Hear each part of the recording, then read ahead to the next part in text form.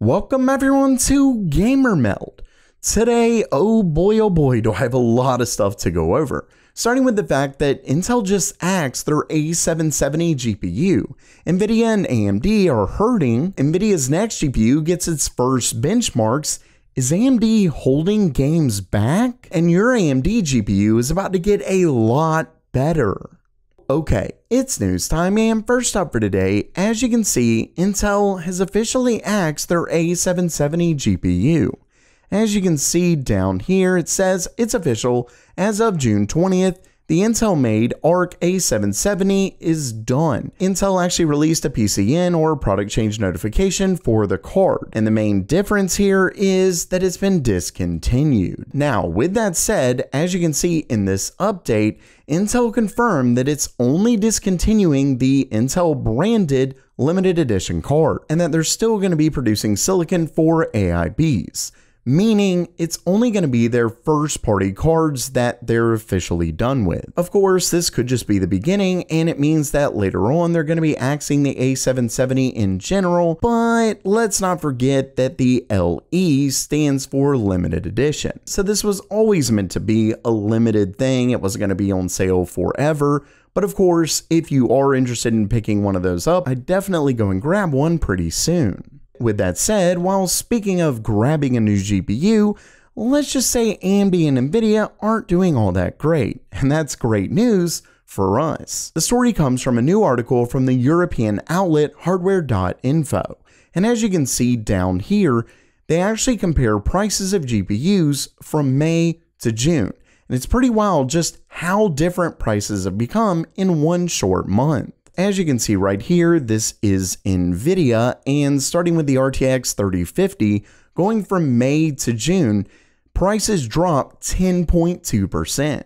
Then the 8GB 3060 dropped 9.6%, the 12GB 10.6%, 3060 Ti 11.1%. Once again, all of this is just in 1 month. If we actually compare it to MSRP, the numbers get even bigger. We're talking 16.4%, 15.9%, 20% for the 3060 Ti. Then moving down to the current gen, we still see at least some price drops. We're looking at the 4070 down 1.3%, 4070 Ti 1.6%. Now, the 4080 and 4090 did go up slightly, but when compared to MSRP, they are still quite a bit lower. Now, some of these older cards did go up a little bit. The 3070 Ti 0.7%, 3080 0.9%, 3080 Ti 0.3%. So some cards are slightly going up, but the vast majority of them are going down. Basically, Nvidia is having a tough time selling GPUs, and that actually doesn't change much when it comes to AMD. As you can see here, now there is a slight increase with the 6400, but 10.4% for the RX 6600, 9.9% for the 6600 XT, 8% for the 6650 XT. Really, there are price drops pretty much across the board, and it doesn't stop at GPUs. As you can see here, and I'll get to more in just a second, actually, almost across AMD's entire Ryzen product stack, prices have dropped by quite a bit. We can first see the 8-core 16-thread 7700X, originally at $449, is now at $299. Then the 5800 X3D, so this is their last gen 8-core 16-thread part, down 32% from the original $449 to $307.46. Now, obviously this is a last generation product, but it's still a great gaming CPU, and given it's on AMD's much cheaper AM4 platform, it's definitely a good gaming CPU when you're on a budget. Then we have the 7900, and this one actually comes with Jedi Survivor for free. It's down to $379, and then the 7900 X3D, that's down from $599 to $535. It also comes with Jedi Survive. Then we have the 16-core 7950X. This is down almost $50 from $571 to $523.76. Ultimately, as we've seen time and time again over the last few months, PC hardware sales are way down, and because of that, manufacturers are lowering price. And I'll actually have some of these deals down in the description below, so make sure to check those out. They are affiliate links, so they don't cost you anything more, but it helps the channel out. And next up for today, there's a really interesting story that I want to get into that originally comes from WCCF Tech, and you can see it's titled, "What's Up with the Missing Nvidia DLSS Support and AMD Sponsored FSR Titles." And as you can see down here, basically really quickly, the premise of this is that Nvidia had quite a bit of sponsored releases, and of those releases, as you can see here, all except for Battlefield had both DLSS and FSR support. And they basically claim that Battlefield didn't have FSR2 because it wasn't available at the time of launch. Then they contrast this with AMD. It says out of the 13 or so sponsored AAA titles, only 3 titles received support for DLSS. So basically what we're seeing is that a ton of games, when Nvidia sponsors a game, have both DLSS and FSR.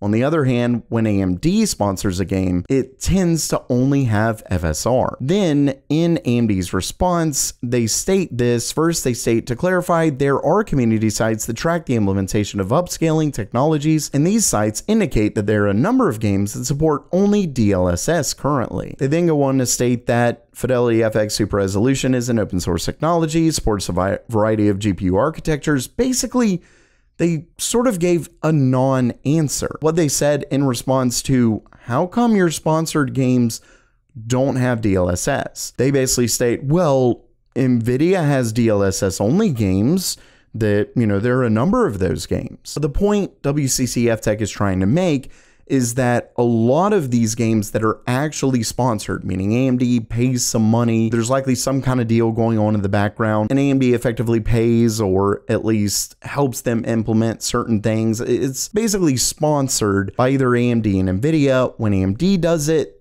there isn't a lot of DLSS, but when Nvidia does it, there is. So AMD's response isn't, no, we don't stop them from doing that, from having DLSS in the game. They're just like, well, there's a lot of games that have DLSS only. Although what we're talking about here is specifically games sponsored by either Nvidia or AMD.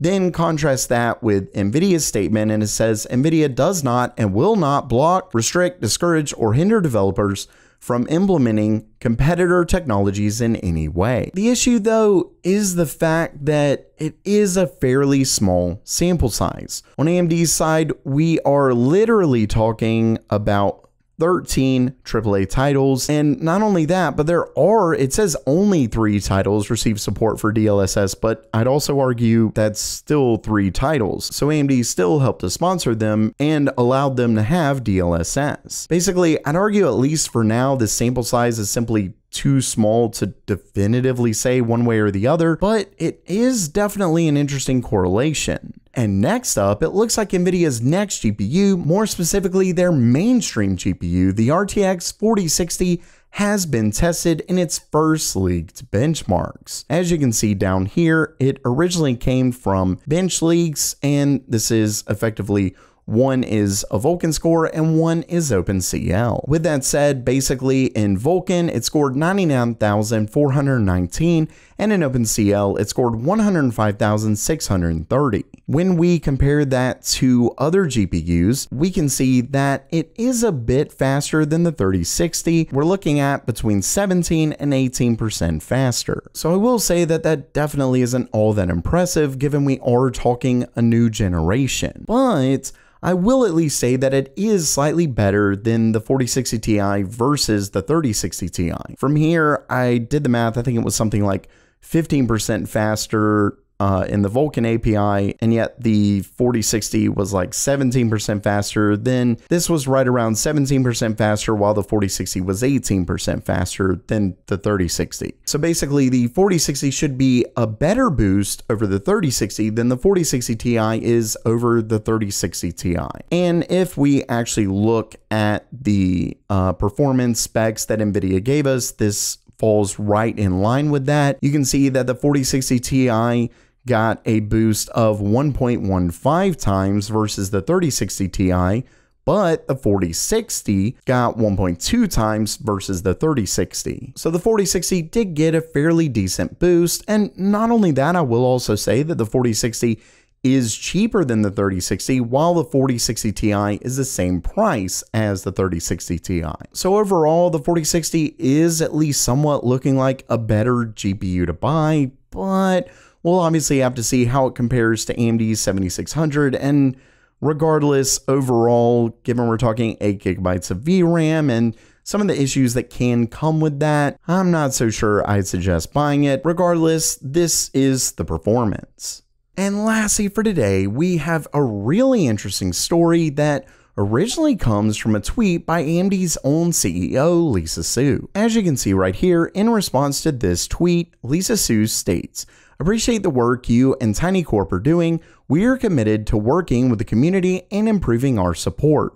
More to come on ROCm on @Radeon soon." Basically, for those who don't know, ROCm is AMD's sort of competition to Nvidia's CUDA. Unfortunately, when it was originally released, they didn't support Windows, opting to strictly stick with Linux, and they didn't support any of their gaming GPUs. Luckily, a little while back, AMD did announce that, hey, they're bringing it to Windows, and that at least for 3 of their gaming GPUs, they were adding support for it. Now, the problem with that is the fact that those GPUs were the RX 6900 XT, 6600, and R9 Fury. And in fact, only the R9 Fury fully supported ROCm. So basically, it's a very big contrast from Nvidia's CUDA, which is effectively supported across all of their GPUs. Well, according to this, it at least sounds like Lisa Su is in fact working, and they're going to have some kind of announcement soon, but they're working to bring ROCm to more Radeon GPUs, even potentially referencing their newest RDNA 3 GPUs. You can see right here talking about the RDNA 3 assembler.